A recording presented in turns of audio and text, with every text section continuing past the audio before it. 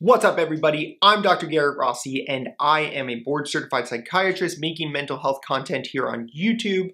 And if you're new to this community, I would love to make you a subscriber. Come and check out the content that we have here. I think it's super valuable, and I think you'll find a lot of interesting topics are covered.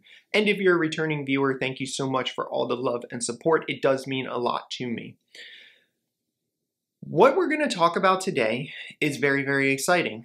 And it's exciting to me because we're taking something that's been readily available in over-the-counter medications for years, and we're now seeing new applications for the treatment of depression. In this video, I'm going to answer a very interesting question, and that is, can a cough suppressant, a medication that suppresses your cough when you have a cold, treat your depression as well? So let's go ahead and crack right into the video, and we're going to talk all about this. In case you guys aren't aware of what I'm talking about here with the cough suppressant, because there might be other things you're thinking of, I'm talking about the ingredient dextromethorphan. So dextromethorphan, this is a cough suppressant commonly found in things like Robitussin and other cough suppressant agents. So dextromethorphan is getting a lot of play in the world of psychiatry lately. People are very excited about this as a potential therapeutic mechanism, or a therapeutic agent rather. It's primarily marketed as a cough suppressant right now, and also as a mucus clearing ingredient in over-the-counter cold medications and cough medicines. Now, the primary mechanism of action that we're going to be talking about for depression is that dextromethorphan actually has a really interesting effect on the glutamate system. So we're talking about glutamate here, similar to the way we might be talking about glutamate in ketamine. The primary mechanism of action of dextromethorphan is NMDA antagonism, and there's a few other things that it does too, which I'm going to get to. Now, it's already marketed as a treatment for a neurological disorder. We'll call it a neurological disorder, not a psychiatric disorder, but it's already marketed as a treatment for pseudobulbar affect. And if you saw my video or my talks on the Joker, especially Joaquin Phoenix's Joker rendition in the movie, he had pseudobulbar affect. That was why he was always laughing inappropriately. So it's marketed as a treatment for pseudobulbar affect along with another medication called quinidine. And this medication in combination, dextromethorphan and quinidine together, is called Nudexta. So Nudexta has been around for a while, and in a 12-week randomized controlled trial, so again, randomized controlled trial means this is good evidence, they looked at this in people with ALS or Lou Gehrig's disease and multiple sclerosis, so 2 patient groups, and these individuals all had pseudobulbar affect. They were given a fixed dose of 20 milligrams of dextromethorphan and 10 milligrams of quinidine, or placebo, right? This is a randomized controlled trial, and the number of episodes of pseudobulbar affect in the Nudexta group were significantly lower than placebo, and thus this medication gained its FDA approval for the treatment of pseudobulbar affect. So that's how it came about.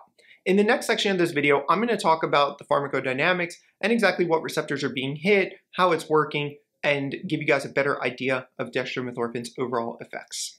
Dextromethorphan acts on several receptors. I said that the primary mechanism of action that you and I will be talking about here is NMDA receptor antagonism, but there's also alpha-1 activity, so it's going to act on alpha-1 receptors where it stimulates these receptors. So it stimulates alpha-1 receptors. It has serotonin and norepinephrine reuptake inhibition, so just like your regular SNRIs, it's going to increase the availability of serotonin and norepinephrine in the synaptic cleft.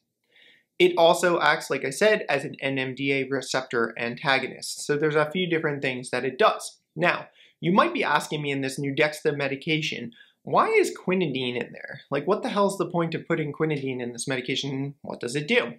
Well, that's an interesting question. And what quinidine does is it acts as a potent cytochrome P450 2D6 inhibitor. And some people have said to me, Dr. Rossi, I have no freaking clue what you're talking about. Cytochrome P450s, 2D6 inhibitors, whatever. What you really need to know about this is not so much, cytochrome P450 system, and you probably don't even need to know that it's a 2D6 inhibitor, but what you want to know as, say, somebody looking into this medication as a treatment for pseudobulbar affect, or the depression medication that I'm going to talk about in a second, you want to know that dextromethorphan, and especially its active metabolite, has a very short half-life and very poor bioavailability, meaning that it doesn't sit around long enough to actually work on those receptors like the alpha-1, the NMDA receptors, the SERT and NET transporters. It doesn't have enough time to do what it's supposed to do. So what the quinidine does and what bupropion does when we talk about the depression treatment is it enhances the bioavailability of the medication and it makes sure that it sticks around long enough to do what it's supposed to do. So that's the part you need to know. If this was not present, if you didn't use the quinidine, again, dextromethorphan and its active metabolite would be metabolized too rapidly and it wouldn't have enough time to do what it's supposed to do. Let's talk a little bit about adverse effects of Nudexta, because that's important, right? All medications have side effects, and I'm going to tell you this right now. You heard it here first. Even placebo has side effects. Can you believe that? Placebo has side effects? Well, it's true. Placebo has side effects. So adverse effects of Nudexta, what are they? Abdominal pain, diarrhea, vomiting, dizziness, prolonged QTC interval on EKG. And people have commented to me also in the comment section, I read them, that they don't know what QTC stands for. And again, really, like if you're taking the medication, it's not for you. It's really something more for medical professionals and psychiatrists and doctors who are, you know, reading EKGs. Like when I have to read an EKG, I have to know what a QTC interval is. For you, you don't necessarily have to know that. Just know that if this interval gets too long, you can have an arrhythmia and die. So we do not want you to have a very long QTC, as it can cause something called torsades de pointes, which can kill you if you're not careful. So you have to be mindful. Now, again, I don't want to scare everybody. I feel like I'm scaring you guys here with that statement saying that it can kill you. The bottom line is you just want to be mindful and maybe have an EKG on file. And of course, if anyone has a history of cardiac disease, you're going to want to get that EKG before you start the medication. So I'm not going to scare you too much, but the reality is this can happen. Other adverse effects can include things like muscle spasms, peripheral edema, so swelling of like your legs, and surprisingly, UTI, urinary tract infection. Now, there are some drug interactions that you're going to want to avoid. So you are not going to want to combine dextromethorphan with another 2D6 inhibitor. So you're not going to want to give another potent 2D6 inhibitor. So you're not going to want to give somebody, say, for example, Nudexta with your dextromethorphan and quinidine and add bupropion. That's going to be a problem. So don't add bupropion here. Now, the company that manufactures Nudexta actually attempted to get FDA approval for several other indications. So they looked at agitation associated with dementia. So people with things like Alzheimer's disease often get agitated, and we're always looking for safe alternatives to atypical antipsychotics for that population. They also looked at diabetic neuropathy. They looked at drug-induced dyskinesias. They looked at migraine headache. This company was really, looking to expand this medication into many different realms. Unfortunately, they ended all of these, most likely because they didn't have positive clinical trial results. So they weren't able to gain FDA approval for any of those other indications that they were seeking. Now to the important part. I'm going to cover the last piece here, which is there is another new medication that is currently undergoing FDA trials and likely could be FDA approved at any point this year. I wouldn't be surprised if it happens in 2022 or 2023. And that medication is the combination of bupropion with dextromethorphan. So now you're combining bupropion and dextromethorphan together, and this creates this combination drug currently labeled as AXS-05 or AXS-05. It doesn't have a fancy name yet. It will probably be something complicated that I'll have a hard time pronouncing as usual, but whatever, right? They'll come up with a fancy name that's difficult for us to pronounce. As of right now, this is currently still under investigation. It's currently undergoing the process of FDA approval. And you might be saying, like, what's the difference between this and Nudexta? Well, bupropion will increase the bioavailability of dextromethorphan by acting as a cytochrome P450 2D6 inhibitor. So the same thing I said before about quinidine. It functions largely in the same way.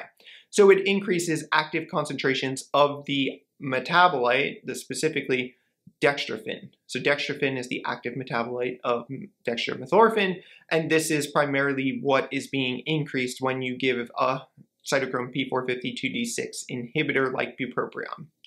However, the difference here is we're using it to treat depression, and there's synergistic effect of the mechanism of Bupropion with dextromethorphan. And you might be saying, Dr. Rossi, what the hell are you talking about? What do you mean synergistic effect with the mechanism? Well, there's some overlap between the things that Bupropion does in the body as well as the things that dextromethorphan does. So let's kind of go over those and discuss them. So Bupropion has more dopamine and norepinephrine effects. So this is usually called a norepinephrine dopamine reuptake inhibitor, right? Which is a little bit different than the medications we've discussed previously.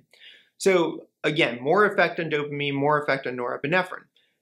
Dextromethorphan, on the other hand, has effects at the sigma-1 receptor.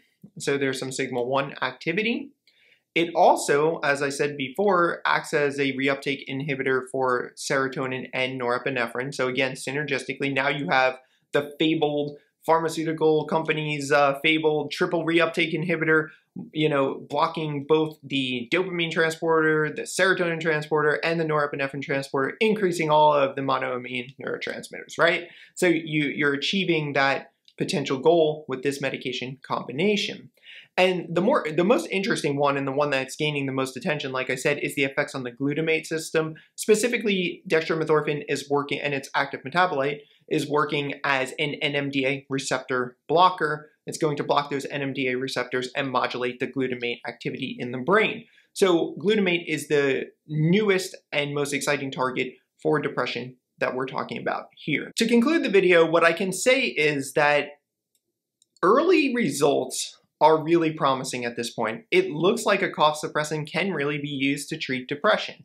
Now, we don't know definitively yet. It hasn't gained FDA approval at this point, but it's really on the verge of gaining FDA approval and will likely be available within the next year or so. So cough suppressant dextromethorphan really does have some antidepressant effects, and it works synergistically with Bupropion, and this combination medication will have some fancy unpronounceable name in the near future and likely be marketed by the pharmaceutical company and prescribed by doctors like myself, depending on the circumstances. I would like to see more data on it before prescribing it. Obviously, I think safety is paramount, and being careful with these medications is extremely important. We are, again, playing with fire every time we use a medication of any sort, medical or psychiatric. So we want to be sure that the science is guiding our decision making and our choices. I'm going to hold the video there, guys. If you have questions or comments, I would love to see them down below. And if you haven't already subscribed to the channel, please consider doing so. It really helps me to know that this material is valuable for you and that we are making things that are changing the view of psychiatry as a field. So thanks again for watching. Take care.